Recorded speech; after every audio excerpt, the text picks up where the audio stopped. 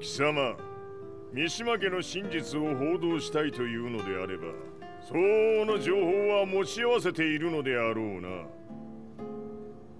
At that time, I had no idea why Heihachi had suddenly agreed to meet with me. His eyes latched onto mine, filling me with unshakable fear. I have delved deep into the history of the Mishimas from Jinpachi Mishima to the family's connection to Kazumi Hachijo.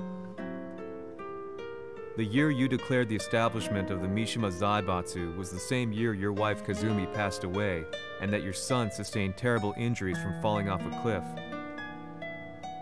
To me, that sounds like one hell of a coincidence now, doesn't it? Oh? なるほど。ただの記者ではなさそうだ。よかろう。これから話すこと、そのすべてを世界に公表する。その約束が果たされるなら、わしがすべてを語ろう。At that time, I had no idea why he wanted me to reveal everything on his behalf. But I was getting so close to the truth I'd long fought to uncover that I couldn't turn down this once-in-a-lifetime opportunity. The devil's blood in Kazuya and the blood of Kazumi's family, the Hachijos, remains shrouded in mystery. I listened closely to every word, each step inching closer to the truth. あやつがわしの父、陣八の道場に来たのは、まだ年端もいかぬ少女の頃じゃった。共に汗水流し、武道に明け暮れる中、つまりライバル。武道とは、真に共に己を追い込む孤独な世界。和美は次第に、わしにとって唯一無二の存在となっていった。息子の和也も生まれ、わしらは幸せじゃった。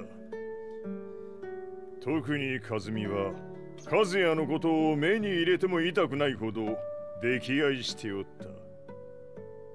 すべての歯車が狂ったのは、貴様の言う通り、その年のこと。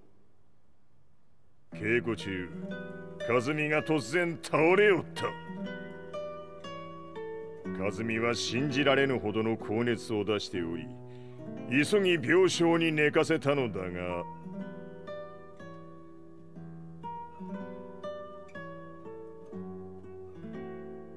和美。She tried to kill you? じゃが翌日、熱が下がった和美は、前日の出来事を覚えておらず、いつも通りの和美であった。それはまるで人格を2つ抱えた人間と共におるような感覚じゃった。そんな日が幾日も続いた。そしてある日、よっふんほっうんせい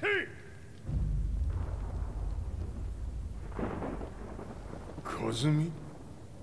貴様はいずれ世界を脅かす存在になる。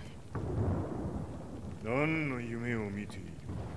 故に今死を与えるのだ。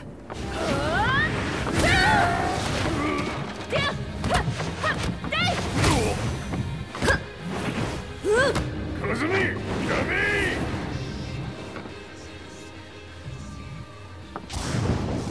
まだわからぬか。なぜ我がこの家に嫁いだのか。まさか。我ら八丈家は貴様のような人間を消すために太古から存在しておる。その使命を今果たす。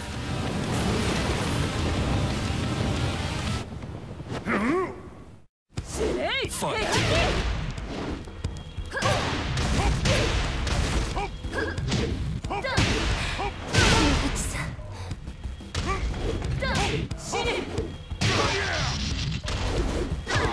れも血の差だ。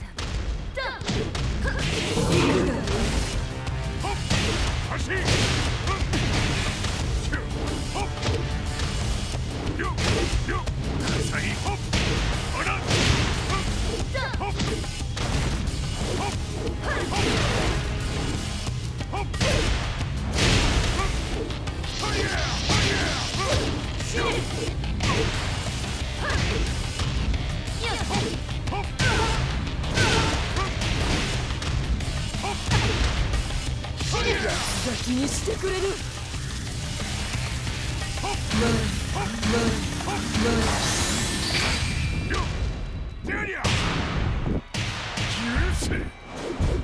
平八さん、よろしゅうお頼申します。いい子ね。月が綺麗ですね。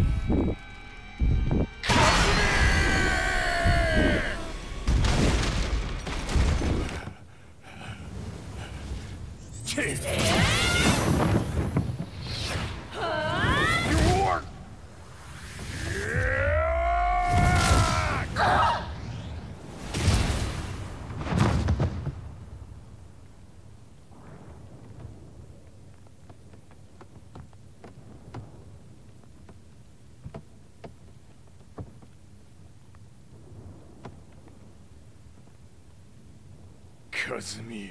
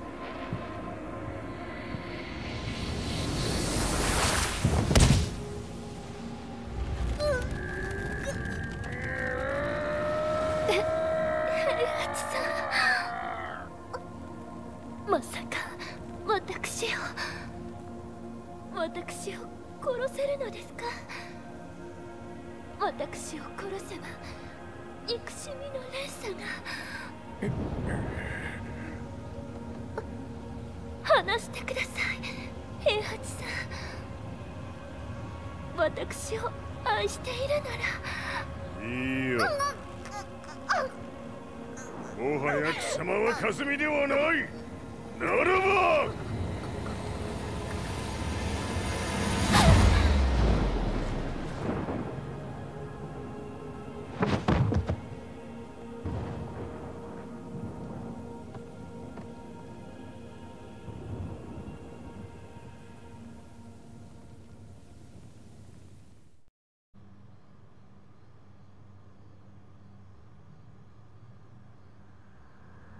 So that's how you killed your wife. もともとわしを殺すために三島家に送られた女。ならば、花から殺す運命。But why did you drop Kazuya off a cliff? He was just an innocent boy. 和美の血を受け継ぐなら人間でないと考えた。落とせば死ぬであろう崖に落とし、生きて戻れば人間でないということになる。そして奴は案の定それでは死ななんだ。今思えばわしはあの時和也を殺しておくべきじゃった。もうわしに残された道は一つ。すべての真実を語り世に是非を問うことだけ。